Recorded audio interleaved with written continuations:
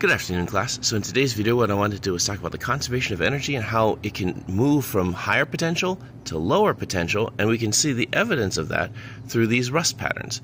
So obviously, what happens here is that the water is not gathered at the top because the rain hits the top of the railing and it drips down. Here is where it can spend a significant amount of time before it gets too heavy and it falls to the next level, where the same process repeats, which is why you see these rust stains over here and also those rust stains at the bottom, just like here at the top.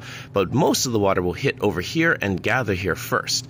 And so because of the combination of time in the sun, because this is at the higher point, and the fact that more water can gather over there because of the rust marks, that's why there's that kind of rust damage, versus it's a little bit different on the next level when there's less kinetic energy, potential energy transferred to kinetic energy. So study hard. See you in the next video.